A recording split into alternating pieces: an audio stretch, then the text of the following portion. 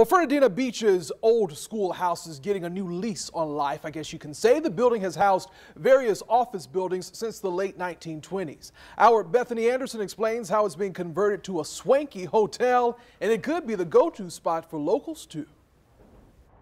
This schoolhouse hasn't seen anything this big, well, since it was built.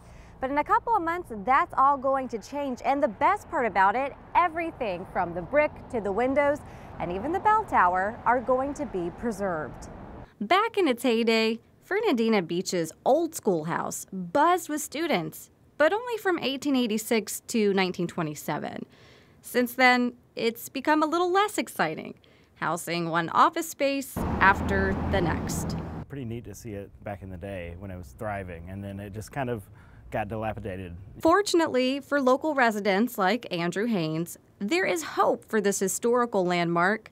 Spencer Romani and Sam Van Voorhis purchased the landmark back in August, slated to be complete next summer. The $3 million renovation project is underway. The design includes 17 guest rooms, a swimming pool, and of course, a bar. It would be nice to go get a drink there after work. Yeah, for sure. Are you going to go check it out? Yeah, I'll definitely go check it out. You know, this is a work right across the street. Unfortunately, this right here is as close as we got to getting inside the building today.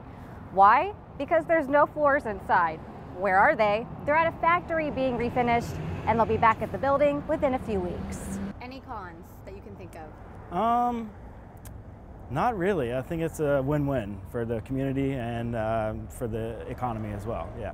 Although this school was built during the Victorian period and some people claim it might be haunted, the people we spoke with working on the project say nothing weird or paranormal to report.